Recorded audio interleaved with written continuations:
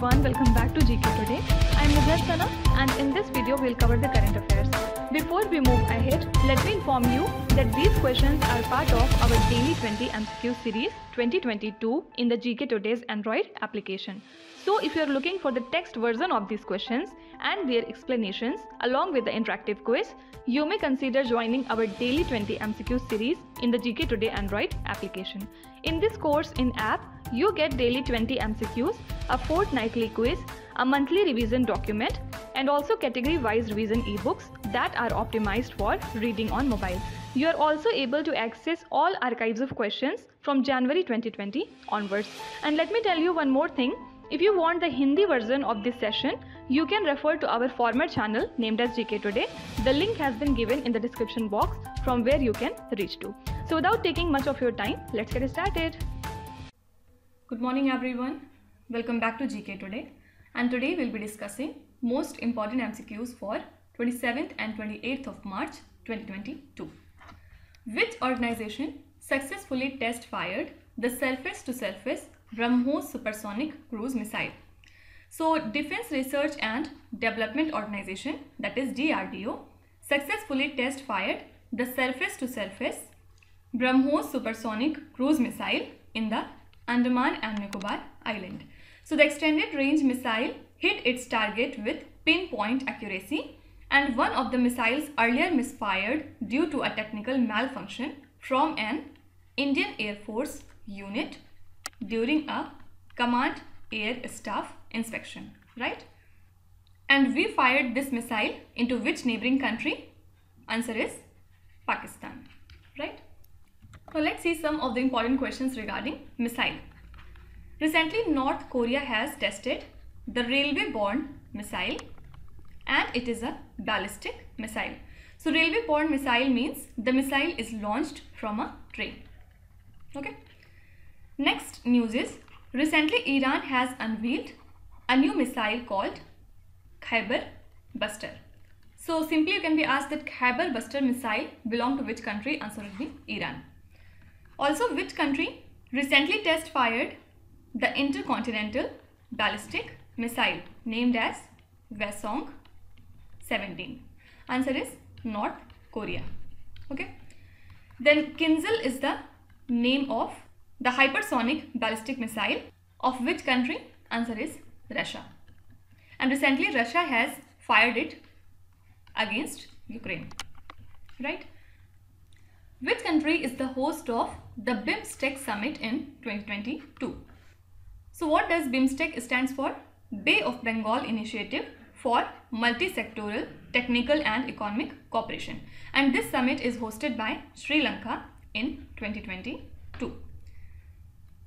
So BIMSTEC Charter and BIMSTEC Master Plan for Transport Connectivity are proposed to be signed during the Sri Lanka Summit.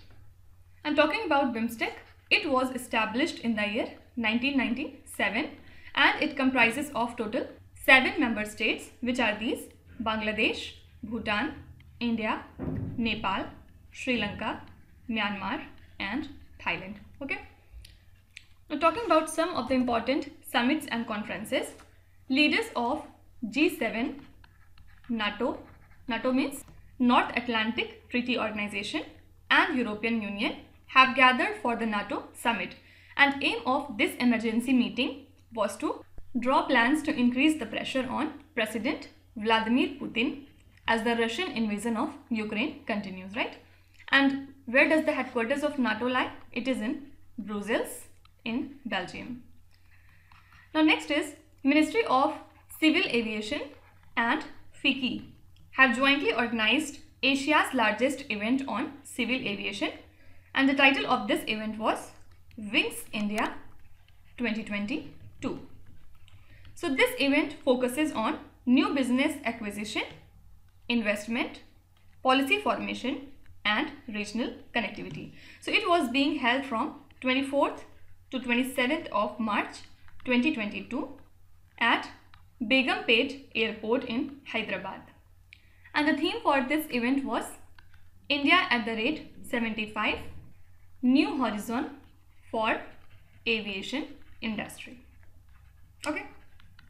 Now next news is, Lieutenant Governor Manoj Sinha has recently addressed the Gulf Countries Investment Summit at Srinagar. And aim is to provide a platform for the foreign business to explore a host of investment opportunities in the Union Territory of Jammu Kashmir, right? Which Indian state or Union Territory implements the Mukhyamantri Park Saundaryakaran Yojana? So this is a scheme being implemented by the government of Delhi.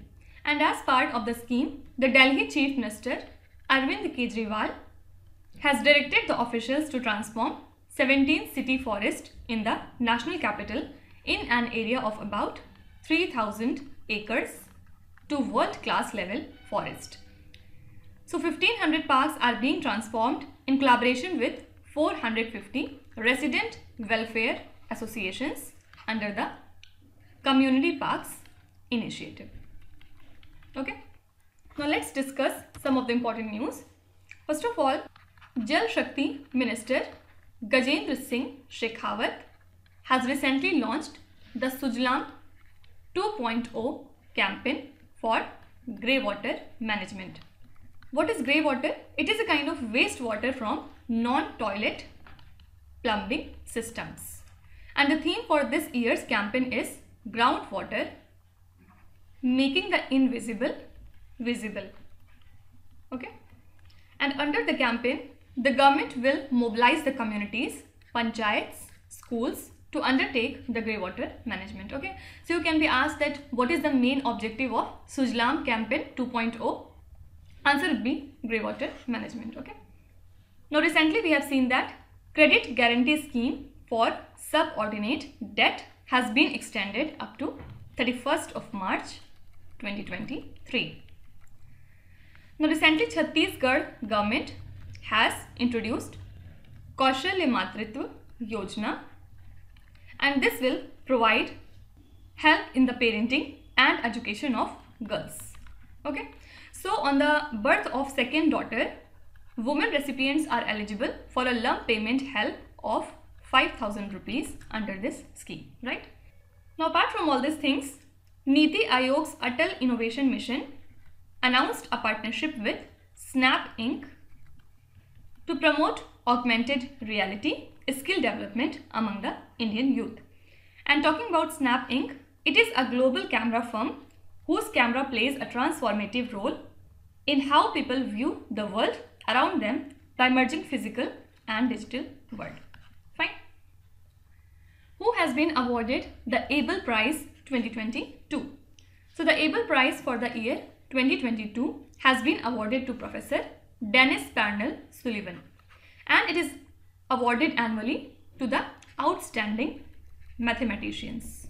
So this award was established by the Norway government in 2002, and it is managed by the Norway Academy of Science and Letters. So Professor Sullivan was awarded the prize for his contributions to topology, in particular its algebraic, geometric and dynamical aspect. Now can you tell me who has won the Cyprian Foyers Prize for the year 2021 along with two other awardees? You have to name that Indian mathematician. Now talking about some of the important awards, recently Mario Marcel has won the Governor of the Year award at the Central Banking Awards 2022, and he is the Governor of the Central Bank of Chile.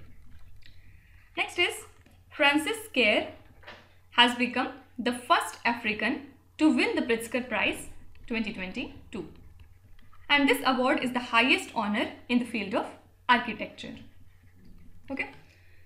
Next is Karolina Bielowska from Poland has won the title of Miss World 2021. The Neeraj Chopra claimed the Sports Star of the Year Male Award at the 2022 Sports Star Aces Award, while Mirabai Chanu, who claimed the silver medal at the Tokyo Olympics, received the Sports Star of the Year Female Award in the same event, right? Now can you tell me which bank has recently won the Asian Bank of the Year Award at IFR Asia Award 2021? Do let me know in the comments. India has achieved which milestone in exports in the financial year 2021 to 22? So India has recently achieved its target of reaching $400 billion in export in a financial year for the very first time. And this success is achieved 9 days ahead of schedule. So India's goods exports in financial year 21 were $298.1 billion, and India's exports in April to February 2021 to 22 were $374.81 billion against $256.55 billion during the previous year. So this witnessed a growth of 46.09%, right? Now apart from it, Ministry of Commerce and Industry recently released the monthly goods export report of the country, and according to the report, in December 2021, India exported $37.29 billion of goods, and this export demand for goods such as petroleum items, engineering products, gems and jewelry were the highest in December 2021.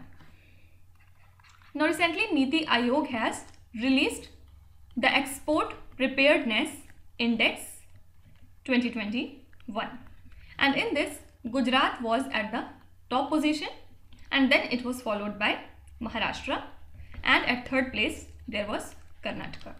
So this index basically examines the state's preparation in terms of export potential and performance, right? Pushkar Singh Dhami sworn in as the Chief Minister of which Indian state or union territory? So BJP leader Pushkar Singh Dhami took oath as the Chief Minister of Uttarakhand for his second consecutive term. So along with him, 8 cabinet ministers were also administered the oath, and with this Pushkar Singh Dhami became the 12th Chief Minister of the state Uttarakhand. Now let's see some of the recent appointments. First of all, N. Biren Singh has become the Chief Minister of Manipur once again for his second consecutive term. Now Bhagwant Mann has become the Chief Minister of Punjab recently. Also, Xiomara Castro has become the first female president of the country Honduras. After that, Daniel Ortega has become the president of Nicaragua country for his 4th consecutive term. After that, Santi Sri Dhulipudi Pandit has recently been appointed as Vice Chancellor of JNU, and why she is important? Because she is the first Vice Chairman of this university. Okay. When is the International Day for the Right to the Truth concerning gross human rights violations and for the dignity of victims observed?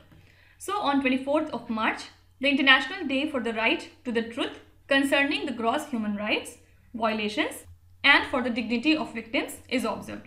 And this day was proclaimed in the year 2010 by the United Nations General Assembly, and it pays tribute to the Arnulfo Romero, who fought against the violations of human rights in El Salvador, who was murdered on 24th of March 1980. Nothing very relevant, only thing you have to remember is this day is observed on 24th of March. Now International Day of Solidarity with detained and missing staff members is marked each year on 25th of March. And this day is marked on the anniversary of the abduction of Alec Collett, who is the former journalist and who was working for the United Nations Relief and Works Agency for Palestine refugees in the Near East in 1985.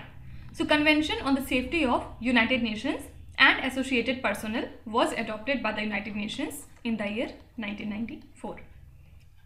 Now we celebrate World Poetry Day on 21st of March, and aim is to support linguistic diversity through poetic expression and to increase the opportunities for endangered languages to be heard, right?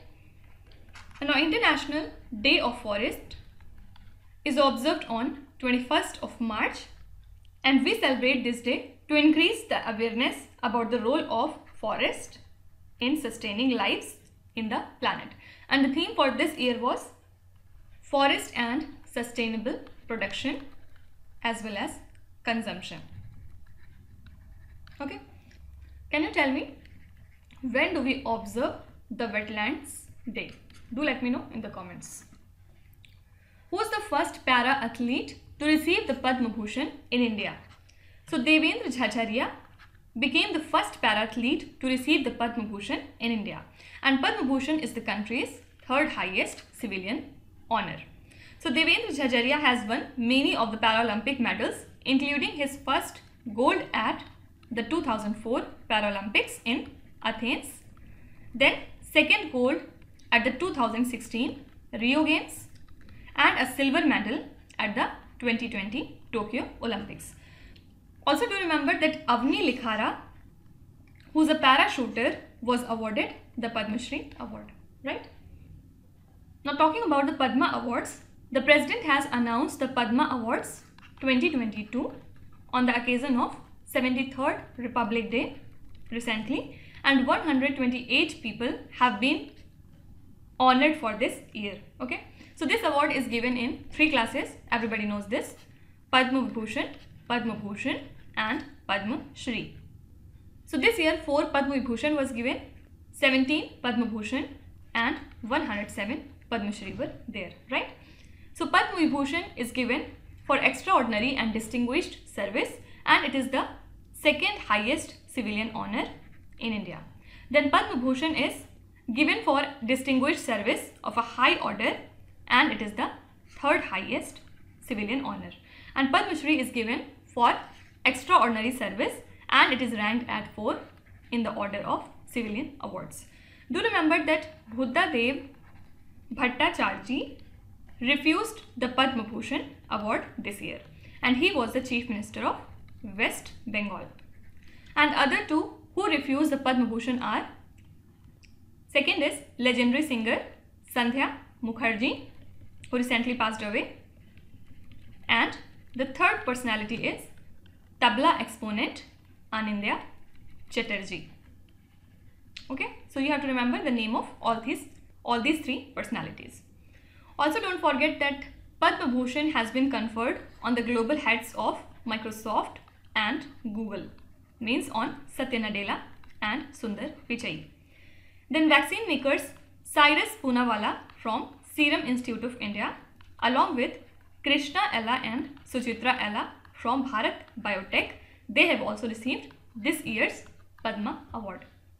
Also, India's first Chief of Defence Staff, late Bipin Rawat, was conferred with Padma Vibhushan, right? So these are some of the important things regarding Padma Awards. What is the target set by India for establishing the new airports by 2025? So the Union Civil Aviation Minister Jyotir Aditya Scindia announced that the central government has planned to set up as many as 220 new airports by 2025. And Minister also announced that the cargo flights for perishable food items will be increased to 30% with 133 new flights in the coming years, right?